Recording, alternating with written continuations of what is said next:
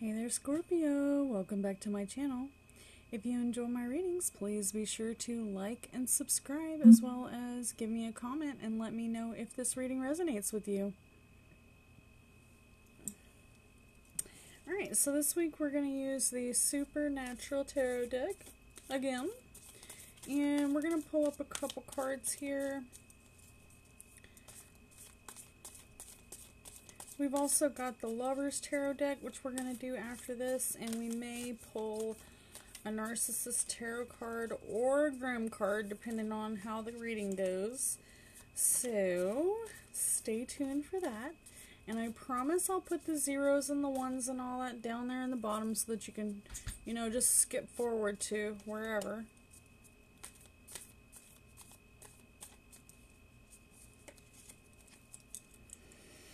Alright, so for the question, whatever your question is, go ahead and pause the video, think about it. We're going to pull several different cards for the answer.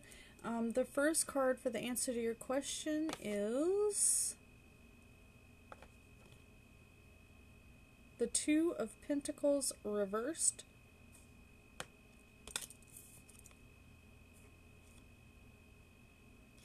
Okay. And for factors affecting your situation, we've got the Page of Bones, which is, I think this is Sam and Dean's little buddy, who is one of the fellow huntresses, a huntress. And then for your past, we've got the Seven of Bones reversed. Alright, and for your immediate, factors affecting the situation, we got the King of Bones. This is Metatron, and he's most definitely cooking up some kind of mess. So I hope you don't have any friends that are working against you here, but it kind of looks like it. And for your final outcome, we have Rowena, the High Priestess, reversed. Alright, y'all, the weather's getting a little gnarly outside, so if you hear this bushes beating up against the house, don't freak out. Alright, so for the love cards, we're going to go ahead and pull a couple love cards while we're at it.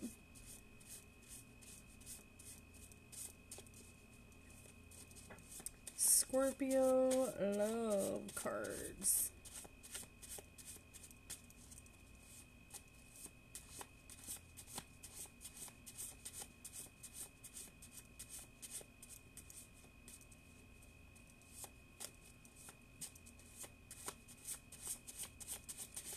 Alright, so next to the Two of Pentacles, we have express interest in your lover's interests, especially if you want them to do that for you.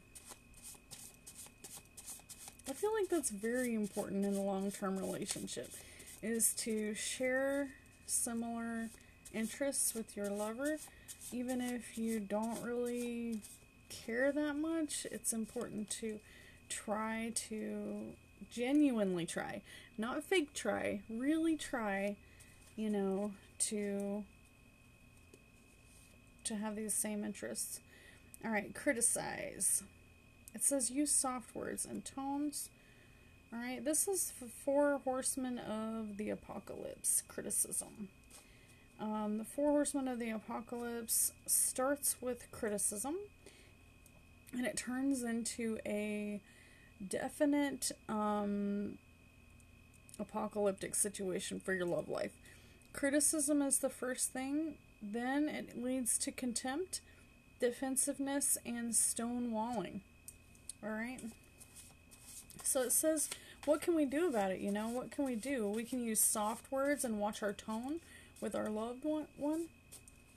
All of our loved ones, not just our lover, but also our children and our kids and our neighbors and whoever you want to respect you. Of course, you need to respect them back. Alright, and then for your past, we've got the Seven of Bones reversed, and that is Wands, which has to do with Leo, Sagittarius, or Aries. Love in bloom. So you might have had new love blooming up in the recent past, or possibly if you've already been in a relationship, then it might be some kind of, you know, reigniting of an old love, or even new, like brand new love. It's got a picture of a bouquet on the front. Alright, and then the King of Bones. We've got anchor love, long-term love, and success. Lover's card is for the long haul. So this is in factors affecting your situation. So if your current situation isn't really working out, the factors that are affecting your situation, you definitely have a long-term lover just hanging out as factors affecting your current question. Alright? The High Priestess is reversed, and the card that goes with the High Priestess reversed is... your love card is... why is this such a bad trigger? Track the origin of the trigger. Okay, so maybe you've got an evil witch who's triggering you. And it's reversed, so we'll have fun reading that one here in a minute. Alright. So let's go ahead and take a look. For your first card, which is the answer to your question. Whatever your question is, the answer is the Two of Pentacles. And it is reversed. So, excuse me, y'all. Let's see.